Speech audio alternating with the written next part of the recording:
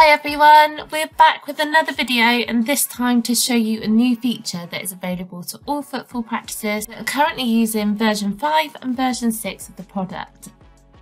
The new practice content editor is the first stage of enabling practices to control their own website content. And in this first stage, the tool enables practices to be able to create and add their own news posts, change and amend their opening hours, and that includes adding special closures for bank holidays and training days, and adding their own emergency notices. The editor is really intuitive and simple to use, and I'll give you a quick demonstration of just how simple it is. So if you're a practice who is using the patient form control feature, you will be familiar with this way of accessing the feature. You just need to add /practice-editor to the end of your website address. And that will take us to a login page. And at the moment, the access has been restricted to dashboard administrators. So similar to the patient form control, a dashboard administrator can log in using their existing login information that they would use to log into the dashboard.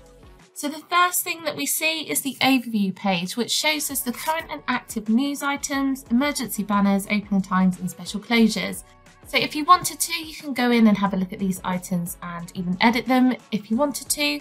And you can create a new news post, emergency banner, edit your opening times and add special closures immediately from this page too. So very straightforward and nice if you're in a bit of a hurry to get a post or banner on your site. If you wanted to have a look at some more advanced options for these areas, you've got the menu on the left hand side of the screen where you can select any of these options, which gives you some more information and controls over what you can do. So firstly, you've got the emergency notices. And we've got a couple on here which you can see. It clearly tells us which is currently on the website and which is sat in draft. So if you have emergency notices you regularly use from time to time, you can keep them in draft to save you typing them out again. And you can easily switch them on or off by using these arrows. So let's just have a quick look at how that works. So here you can see it's immediately displayed on the patient-facing website. Go back and you can see here you can edit existing notices if you wanted to, and there's the option to delete. To create a new notice alert, we just need to select add emergency notice. And give it a title, type the message you want to be displayed. We always recommend trying to keep these as short and simple as possible, just to keep the message punctual and everything looking neat and tidy on the front end of the website.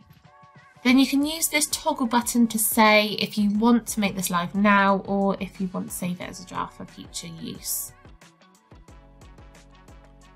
Next up in the menu is the practice news, and we can see our current active posts and some posts with different statuses here too.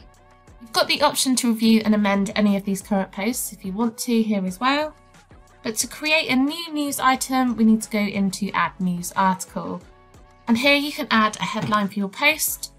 You can type your content in your post, and you've got some different formatting tools here too, so you can add links and maybe make some important messages stand out. Then we can select a start date. So this is really great if you want to be nice and organised for any upcoming events or posts that you want to make.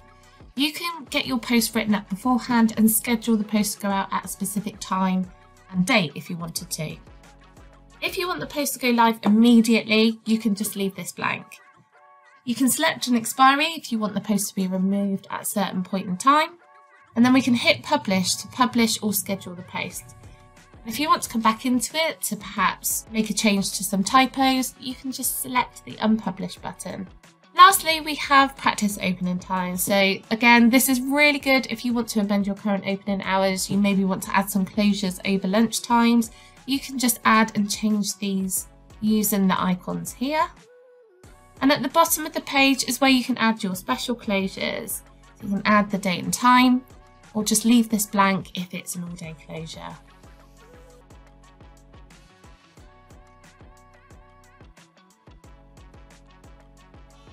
So that wraps up this quick demonstration of the first stage of the new practice content editor.